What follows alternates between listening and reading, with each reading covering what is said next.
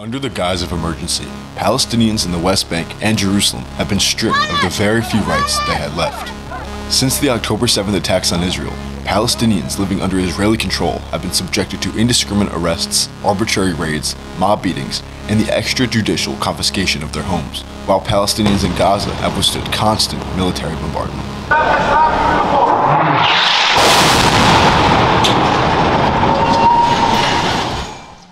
Inside Israeli-controlled territory, Jewish citizens enjoy unchecked privilege, regardless of whether they live over the Green Line or inside the 1948 boundaries. But since October 7th, the tiny minority of Jewish Israelis who dare disagree with their government's openly apartheidist policies towards Palestinians have found that they too live under a two-tiered system of justice. Now, only the Israeli Jews who support the efforts of Israel's military to erase and occupy Gaza enjoy the full privileges granted to them under their country's supposed democracy. Simple non-violent displays of solidarity with Palestinians, or posts or reposts on social media criticizing Israel's military operation can lead to long-lasting military detentions, beatings, or harsh social consequences.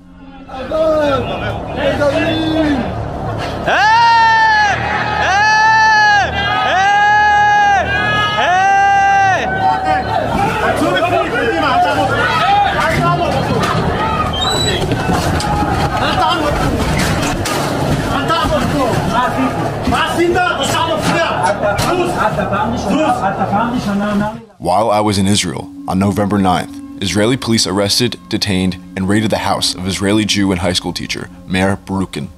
The police also kept him in solitary confinement for the wrong think of showing simple compassion for Palestinians in Gaza. Joseph Zernick is an Israeli court observer and human rights activist. He's been researching and reporting on the legal predicament of Barukin. I caught up with him in a village in the West Bank's Jordan Valley. He was detained for Facebook posts which the police alleged in his detention hearing were incitement for violence, and also they claimed that it was suspected of violating Article 100 of the Israeli Penal Code. Article 100 talks about a person who reveals a decision to betray. The violations are punishable by life imprisonment or the death penalty. And what were the Facebook posts? It could go like this. Muhammad was 14 years old. He was a very good soccer player, and his life dream was to become a professional soccer player. He will never become a professional soccer player because on this and that day he was killed by our exceptional boys. Making an example out of Barukin, the authorities put the high school teacher in front of a judge and requested to extend his military detention. This was all done behind closed doors, but Barukin's case is not exceptional. All courts in Israel, because of the war, are now operating in secret, and the decree declaring all court hearings secret was also issued in secret. Part of what I do is I go to the courts in various cases to observe the courts. In the US, that function of the public as court observers is I think well known as a part of your civic duties or civic activity. Anyway, I arrived to the Jerusalem Magistrate Court and I tried to walk in, and I was told you cannot walk in. I asked why, and they said because the courts operate now under emergency regulations and all cases are handled under closed doors, and you will be able to enter a court hearing in any case only pursuant to a judicial decision. Closing the doors in all courts, in all cases, is considered a hallmark of a dictatorship. It was not in the public published decree of the Minister of Justice. Filed as usual a Freedom of Information request with the administration of courts, again asking to know who issued the decision to run all courts in all cases behind closed doors. And finally, they answer me, which is the typical answer: we refuse to provide the information because if we provide the information, it will lead to undermining the work of the courts, and it will be breach of information security and so forth. A handful of older-aged Jewish Israelis gathered across the street from the courthouse to see if Mayor Barukin's militarized political detention would in fact be extended. I saw on the other side of the sidewalk of the street, on the other sidewalk, there were, I think, about 50, 60, 70-year-old men standing. So I walked across the street, walked to them, and they said to me, "So you tried to get into court and they didn't let you?" I said, "Yes." So I thought maybe I'll stay and I will be able to hear from the attorney what transpired and report it. I often even report from inside the hearings on Twitter. And then several police cars appeared, and a police force of about 20 or 30 people, and they announced on the loudspeaker of one of the police cars something. I couldn't even understand it because the quality of the sound was very poor, but I understood that they wanted us to disappear. So we started moving away. And then these 20, 30 police started beating us up for no reason at all.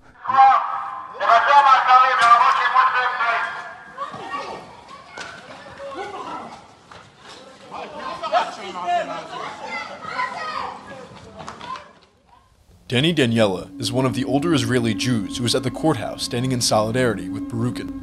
I interviewed him outside the Knesset building, where families of the October 7th hostages were protesting the government's war efforts in Gaza. They felt left out in the cold by a government that promised them months ago that getting the hostages back was a priority. To say it in one sentence, they came in order to beat us.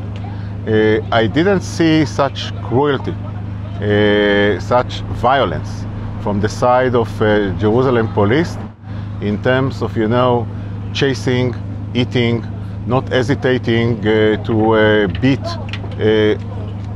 adults, I would say even old ladies. And people were cursed. I mean, the policemen didn't hesitate to curse people in sentences like, go to Gaza, go to East Jerusalem, go to Sheikh Jarrah, we don't want you.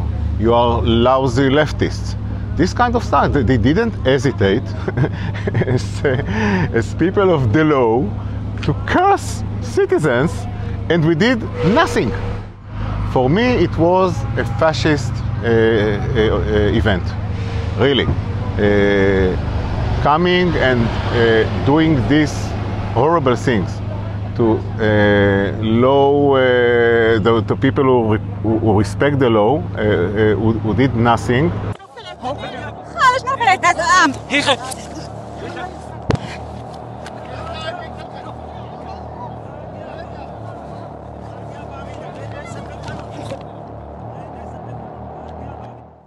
Ofer Leibowitz is an Israeli Jew and was attacked at Barukin's detention hearing by the fanatic Special Forces police officers.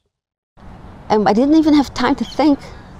Simply, one policeman came over and grabbed my sign, and I tried to take it away, and then came this other policeman, actually the first one that told me to go away, and he pushed me badly, and I fell like a few meters from there on the ground, and I had no sign, I had nothing. And I managed to sit up, and he came back with his bat and hit me twice. Then my ribs still hurt. I don't think I have a broken rib, but still, I mean, when I'm lying down, getting up, it's painful. And it didn't matter to the police that some of the older Israeli Jews they were beating and humiliating were military veterans themselves and fathers and grandfathers to current Israeli military soldiers. I was attacked in Jerusalem, and my son, Nadav, serves in the army very near the northern border. I mean, to treat me as a Yom Kippur war veteran and the first Lebanese war veteran as a traitor, as a person whom you have to attack, whom you have to curse or mock, is impossible.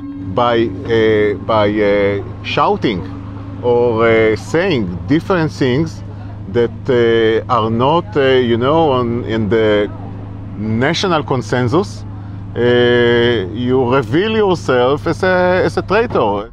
Meir Barukin was eventually released from military detainment, but still faces charges from the State of Israel. He was also illegally fired from his job. But on January 19th, the Tel Aviv Regional Labor Court reversed Barukin's termination.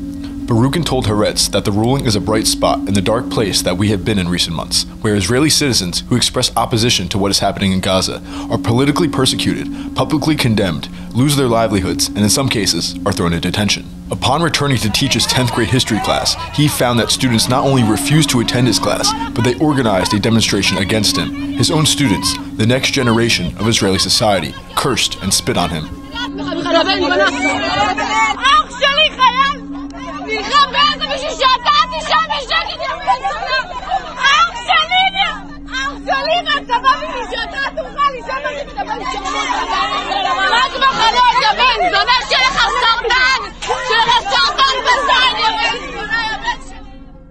Some Jewish Israelis do in fact manage to show solidarity with Palestinians in Gaza or criticize the Israeli military without being detained or arrested, but even still, they face brutal social consequences.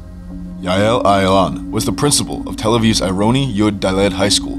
After posting on Facebook about the lack of Israeli media coverage on the humanitarian crisis in Gaza, her students led a fanatic mob attack against her on school grounds. They screamed, demanding she go home, and even threw trash at her.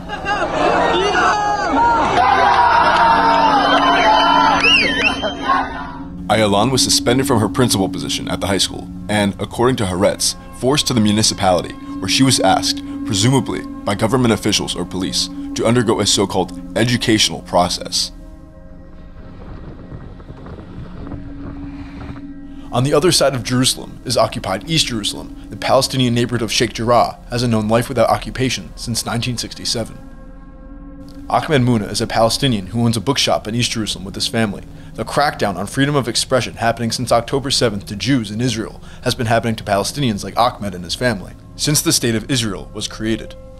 The state has got to a point now where it basically does not want anybody to criticize it. You can't criticize the State of Israel. You're Jewish, you're not Jewish, you're Palestinian, you're not Palestinian. It doesn't matter. It really got to that stage where we really don't care. And it says a lot about this country. It says a lot about what this country brags about, that it is a democracy. A democratic state will not arrest its own citizens for criticizing it.